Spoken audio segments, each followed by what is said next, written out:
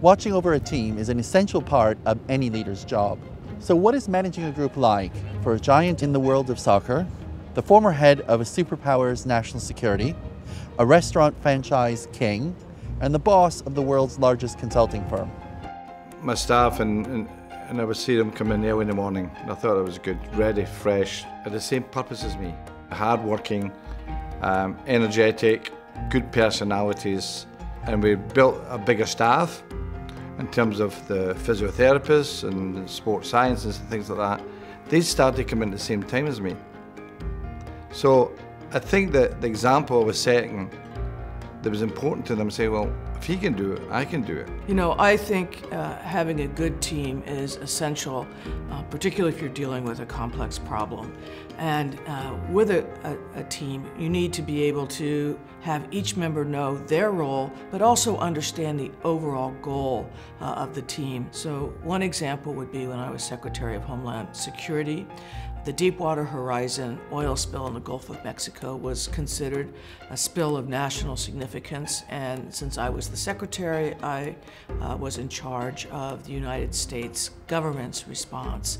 At one point, I think we had well over 1,000 people working on the response to the spill.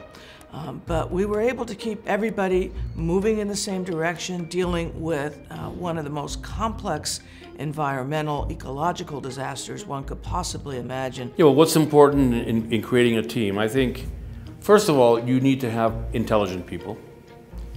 Secondly, you have to have people who are more willing to listen than to talk. And when they do talk, that what they say is honest. That they're not afraid of saying the truth, and they're not afraid of going against the grain.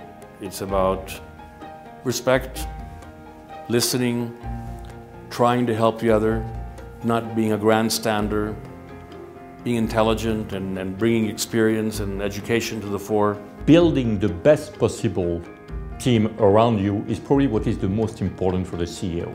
And I did putting a lot of attention in creating my own team. We have a global management committee of 20 people, and I selected each and every one based on their personal qualities, their relevance to the business, and their accountability to Accenture.